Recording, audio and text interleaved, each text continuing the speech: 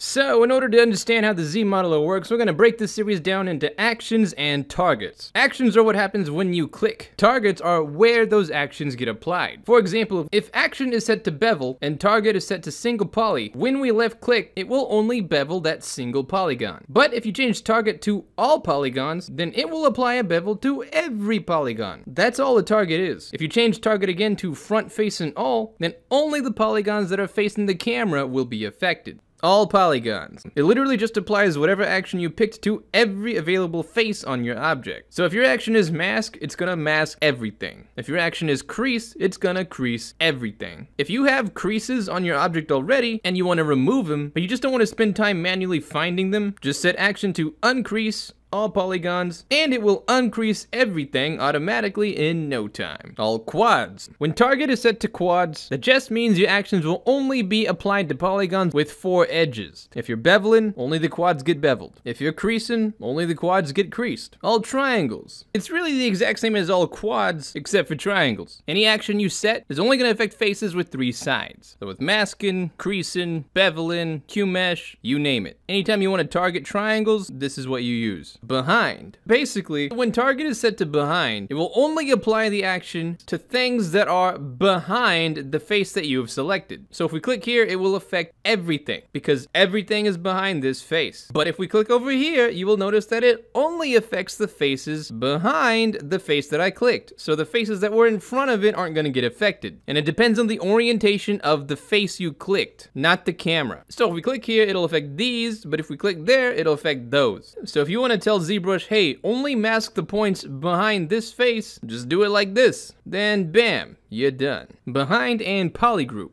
This is exactly the same thing as behind, except instead of applying the actions to everything that is behind the face you start with, it only applies actions to things behind the face you start with that are also the same color as the polygroup you start with. So here you can see I'm clicking on a pink polygroup, so only the stuff behind that is also a pink polygroup is going to be affected. That's all it means. It's the same thing with the addition of a polygroup color filter. So same thing, if we have a green polygroup here and here and here, and target is set to behind and polygroup, if we left click here, even though all these are the same color green polygroup, it only applies the action to the ones that are also behind. So that's how that works. Brush radius. This one's real simple. It just means it'll apply whatever action you picked to whatever area your brush is over. You can see how big the radius is with the red circle. So if we increase the radius, that's where the actions get applied. If we shrink the radius, the actions will only be applied to that smaller area. Curved island. If you click on a face that is in the middle of a surface, it's gonna act just like you were targeting a single poly. But if you click on a face next to an edge, it will apply the action to all faces touching that edge. So this is what it looks like in the middle of a surface. This is what it looks like when you apply it to something on the edge. Facing front all. This literally just means anything that is facing the camera. So if you have a 2-sided object and the camera can see one side of it, it's gonna apply the actions to only the faces the camera can see. This is really good if you ever want to just mask something that is facing you, but you don't want to mask the faces on the other side, and you want to do it in a single click. Facing front island. This is the exact same thing as facing front all, except it only applies to faces that are attached to the object you left clicked. You see how this top part is not connected to the main object? That is because it is separate, which ZBrush considers to be an island. So even though it has faces that are facing the camera, it's not part of the island that I clicked on, so nothing's gonna happen to it. Conversely, if we left click on the island, all the faces on the front of it will have actions applied. But since it's not connected to the big one, nothing is gonna happen down there. Flat and polygroup. This just means that it will apply the action to every face that is the same color and angle as the one that you left click. So if we go to this side, you see a blue polygroup. If we left click anywhere here, every face that is both blue and facing the same angle as the one I clicked is going to be affected. And the polygroups don't have to be touching each other. If we go over here to this green side, you'll see we have a green area here and one green polygon up here. And even though they're not connected, once we pick one and left click, you'll see all of them be affected. And that is because they are both green and they are both facing the exact same angle. Flat border.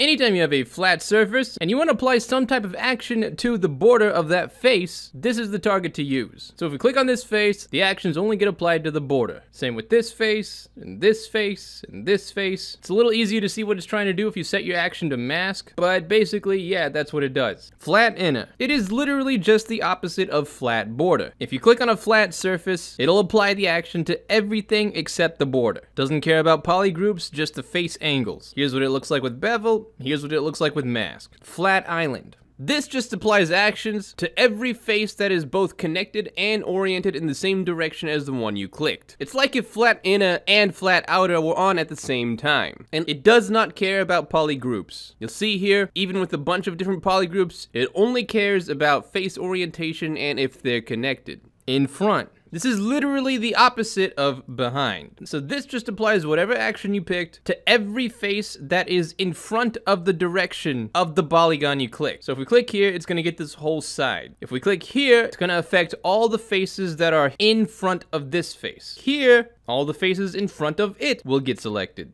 In front and polygroup. This is the exact same thing as in front with an additional polygroup constraint. So it'll apply an action to everything in front of the polygon you click that is the same color as the polygroup you clicked. So if we start with blue, the only faces that are in front of this one that are also blue are gonna be activated. If we click on this face here, even though it's not connected, all the faces that are the same color are gonna be activated. So just remember, everything that is the same color and in front of the direction the polygon is facing are gonna have the action applied. Island. This just means it'll apply actions to every face that is attached to the object that you clicked. So here you see we have two separate objects. There's a small object floating on the top and the main body at the bottom. Because they're separated, they're treated as two different islands. So if I left click the bottom, that's where the actions get applied. If I left click the top, then that is where the actions get applied instead. Poly corners. This just applies actions to the corners of whatever polygon you click. Polygroup all. This just applies your action to every polygon that is the same color as the one you left click. No matter the angle, no matter the island, no matter front or back or edge or inner, any polygroup that is the same color is gonna get affected. That's all it means. Polygroup border. This just applies your action to the outside of any polygroup you left click. They don't have to be facing the same angle. As long as the colors are connected, this target will work.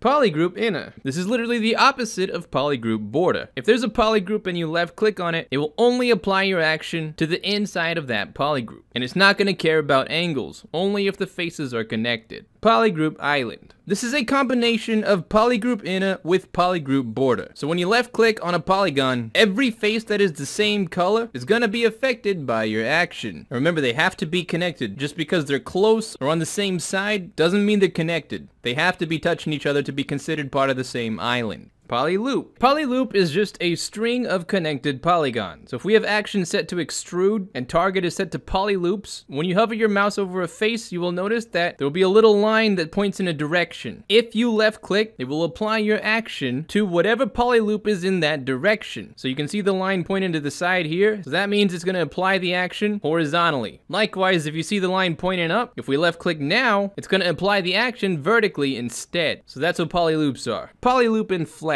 This is the exact same thing as normal polyloops, but instead of going all the way around, your actions only get applied on the flat side that you start with. So here's normal polyloop, and here is flat polyloop. Polyloop and polygroup.